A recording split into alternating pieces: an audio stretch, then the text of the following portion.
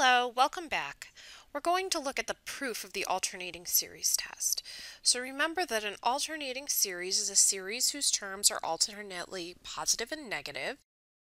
One example of an alternating series that we examined in the prior video was the alternating harmonic series, -1 to the n minus 1 over n. This is a series that converges even though its absolute value series 1 over n does not. So the alternating series test provides a way for us to determine whether or not one of these series converges or diverges, in particular convergence. So I'd like to go over the proof. So the idea is we consider the b sub n's to be a positive sequence of numbers, and the -1 to the n minus 1 is what we're multiplying by to make it alternate. So if it's true that the terms of the sequence are decreasing, so every term along b sub 4 is bigger than b sub 5, which is bigger than b sub 6, so that the overall value of each of these terms is shrinking, and it's shrinking to the point where the limit of the nth term is actually 0, then that's what determines that the series is convergent. So remember that when we talk about whether or not a series is convergent, a series converges if its sequence of partial sums converges. So what I'd like to do is alternately consider the odd and even partial sums. Okay, so let's look at the even partial sums. What I mean by an even partial sum is I mean one where the subscript is for an even number. So it's a sum of an even number of terms. So we could start with s sub 2. So that's going to be the first term b1 minus b2. We know that b2 is less than or equal to b1, so I'd like to point out that we know that b1 minus b2 is a positive number, so s2 is positive. Now, additionally, s4 is b1 minus b2 plus b3 minus b4, and we can consider this the sum of two positive numbers, again for the same reason. b3 is bigger than b4 or equal to, and this means that when I add b3 minus b4, that's also positive. Okay, and so s4 must be positive for this reason. Then moving on with s6, we would group again since we have all these even pairs. Now also, since every time I'm adding something, I'm adding a positive number, I actually have the sequence of partial sums. For the even ones is actually an increasing sequence.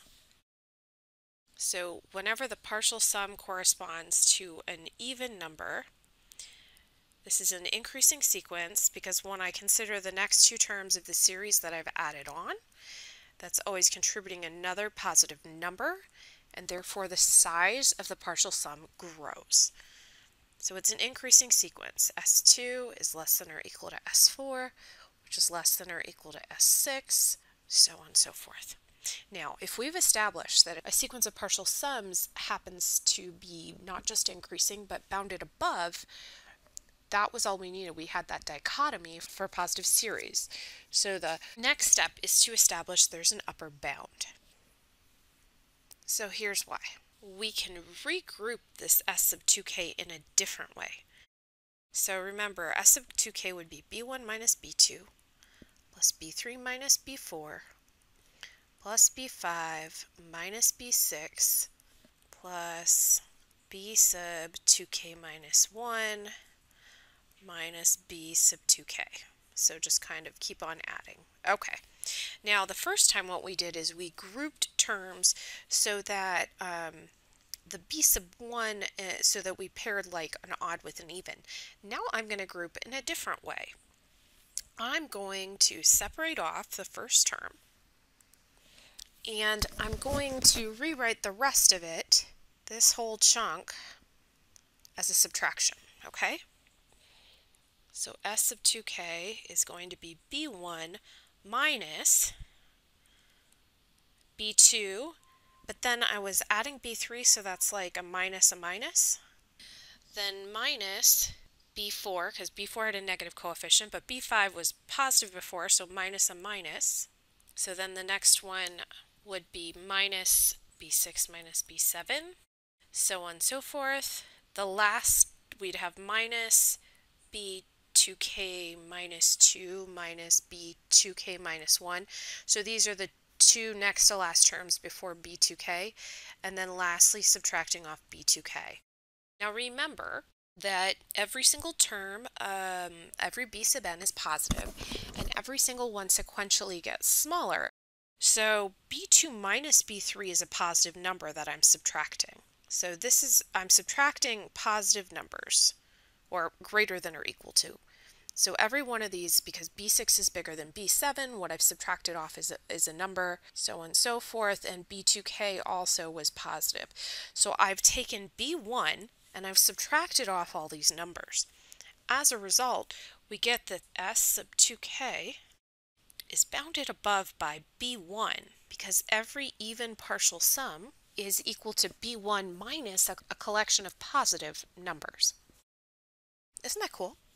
All right, so we've proven that the sequence s sub 2k is convergent because we proved it was increasing and bounded above. Well, what if it's only the even partial sums that converge? We better consider the odd ones. So let's look at the odd partial sums. Well, notice that the 2k plus first partial sum is the even one plus the next term in the sequence, so b sub 2k plus 1. Therefore, the limit as k goes to infinity of an odd partial sum, if it exists, would have to be equal to the limit of s sub 2k, which we know has a limit because of the fact that we said it was convergent, plus limit as k goes to infinity of b sub 2k plus 1, so the kth odd term in the bk sequence.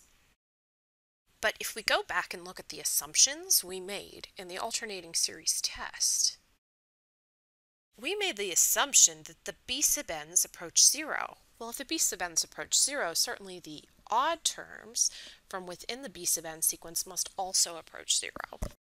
So because of that, I have that this is approaching 0, and therefore I'm getting that the limit of the odd numbered partial sums must be equal to the limit of the even numbered partial sums. And I know this limit, the even one, exists because we proved it was a monotonic and bounded series or sequence. All right, so I've established that using these two facts, both that every term of b sub n must be smaller than the one that came before it, and the fact that every term of b sub n was positive, and the limit of those terms approached 0, together that established for me that when the series alternates, as long as those terms shrink to 0 and they're always decreasing, that's enough for the series to converge.